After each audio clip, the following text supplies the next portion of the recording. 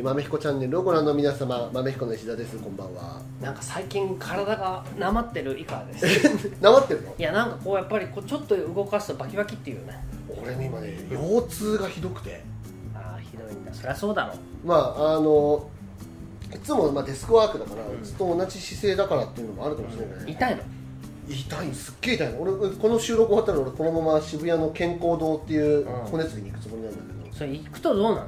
いやなんかやってくれるんだ。揉んでくれる。そう俺楽なんだよ。前にさ、ずっと前俺らとマイキー3人でなんか知床とかいろいろ行ったことあったじゃん。行ったラオス。あの時も俺ずっと運転してたから、腰痛ひどくなって。あの時？そう。あの時もね北海道から帰って健康堂に行って。それやると少し違うんだよ。やっぱね良くなるんだけど、でもね俺骨継ぎ行くと必ずねあまりの筋肉の硬さに絶句されるんだよ。なんか尋常な驚き方じゃないんだよ。お客さんこれ大丈夫なんですかみたいなことね、毎回行くたびに違う人なんだけど、違う人のたんびにすげえびっくりされるの。何がですかって、硬いなんてもんじゃないですよって言われる。そう、腰が、いや筋肉が硬いんです。僕ねなんか体硬いんですよ。すごいいわゆる柔軟がすごい昔から苦手で、まあ確かにね、いろんな思考も柔軟性ないもんね。石頭。いや、石頭でしょうね。最近運動とかしてんの？いや、してない、全然してないけど。前ジム行ったり泳いだりしてたじゃん。いや、もうそれ3年ぐらい前でしょ。そうかな。もうね、やめちゃって。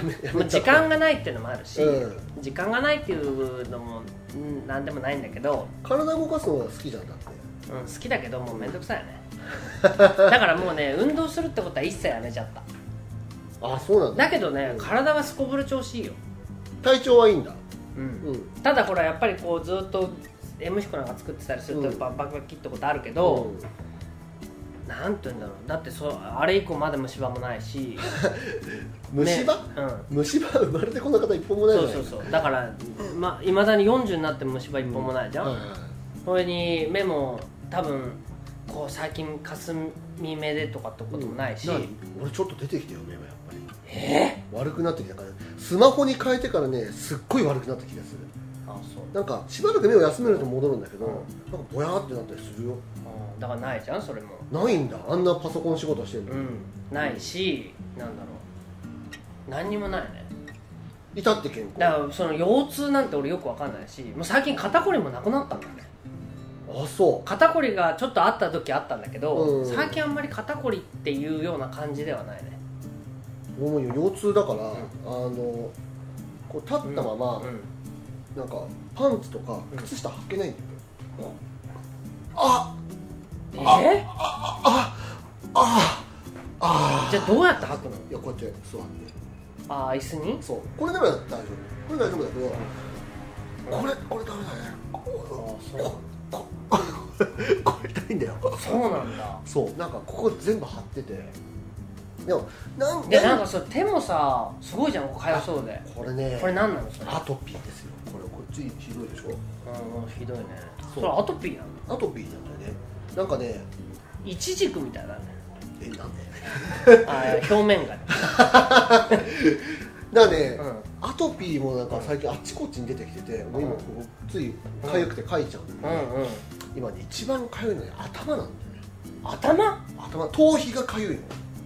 アタピー。ちょっと美味しそう。美味しそうじゃないよ。美味しそうだよ。あ、そう？なんかバタピーみたいな。なんかね、触るとなんかもう肌が荒れてるのが分かる。カサカサになってるのが分かる。あ、そうなの？そうだからね、書くとね、なんかフケみたいに嫌なのが出てくるんだよ。そう。もうダメじゃん。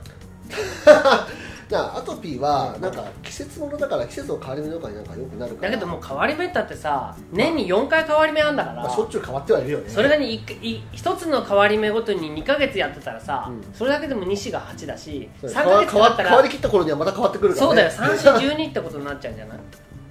そう、最近なんかよくアトピーでもさ、あれなんだよな、40でしょ、今年41じゃん。41になります。だから厄年なんだよね、俺たち。あれ厄年翻訳だっけ？翻訳なんだよ。翻訳か。だからさ、もう何起きてもおかしくないんだよね。俺だってこんなさ、なんかのんきなこと言っててさ、俺は全然虫歯もないよーんとかって言ってるけど、なんかちょっと最近この辺なんかちょっとブツッとできてんだよねっていうのをさ、皮膚がんかなんかでさ、3ヶ月後には死んでるってこともあるかもしれないんだよね。急転直下だね。そうだからそういう人ほど早いっていうよね。それは言うよね。それはやっぱなんか自分の健康に慣れすぎてて、やっぱシグナルに気づかないってことあるんじゃない？でもそれは俺自信あるね。気づく自信がある。結構わりかしすぐ大騒ぎする。だから俺ね、そういう意味で言うと多分お前はそうなんじゃない？いつの間にかもう手の施しを、そう元気だと思ってたのにみたいな。だからそのなんかつまり若い時からさ、まず暴飲暴食だろ。暴飲暴食だね。それにさ無茶な運動とかするだろ。しますね。ね、でその長い間ひとたびそれこそパソコン仕事やっても、俺はもう長いけど、俺は割とほらそういう意味ではもう今日は帰んないからもう寝ちゃおうとか、もう今日はやめたとかっていう風にするけど、お前はわりかしずーっと結構真面目に根詰めてやるじゃん。終わらせるまではね。終わらせるまでは、だからそういう意味で言うと、お前の方がさ俺よりよっぽど働いてるっていうか負荷がかかってんじゃないの？ましてやそこで結婚だろ。結婚しましたね。もう負荷だらけだよ。だからここからこすると負荷が落ちてる。負荷だらけ。そう今までの負荷がボロボロと落ちてきてるから。じゃあこっち落とし切った方がいいんじゃない？いやでもそうだよ。もうここのとこずっとね、もうシャンプーなんてものはもう1年ぐらい使ってないし。何で洗ってんの？石鹸。石鹸で頭と顔は石鹸で洗うけど、もう股も洗うけど、あとはね石鹸も使わないでお湯でこうやってこするだけにしてる。そうなんだ。なんかもう刺激が嫌だから。そうなんだ。それはさ、でもなんかそのなんかこうなんていうの、それにこう一人ならいいけどさ、家族がいるとちょっと大変じゃない？なんで？なんかほら気使わなくちゃいけないじゃん。じゃあ今日のご飯はなるべくアタピーに配慮したようなご飯にしましょう。